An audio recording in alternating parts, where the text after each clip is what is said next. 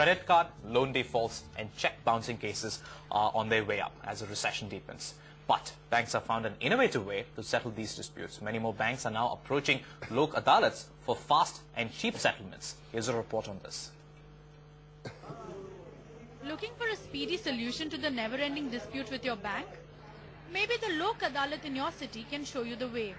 With over 38 lakh cheque-bouncing cases pending across the country and credit card defaults on the rise due to the deepening recession, banks are turning to Lok Adalats to settle disputes.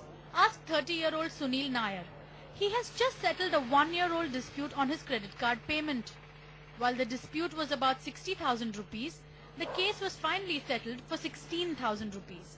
I had been facing this issue since a very long time. I was asking for a settlement with the bank. The bank was not ready to provide me a settlement. We finally agreed for 16,000 only because we didn't want to come here again and again.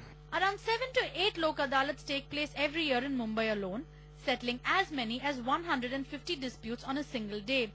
However, in some rare instances, like in September 2008, around 20,000 cases were settled on a single day in Delhi. It is a blessing for those customers who want a speedy settlement. It also shows that bankers are keen to reduce their NPAs before the financial year draws to a close. But not all consumers are smiling. Without giving opportunity to the clients to do the payment, making the clients accused, the banks are misusing the powers. There are pros and cons, but there is no doubt that Lok Adalats can become an effective resolution mechanism if the process is made orderly so that it is not reduced to a mere haggling match between the bank and the customer. In Mumbai with Deepika Thaplyal, Jayashree Sridharan for NDTV Profit.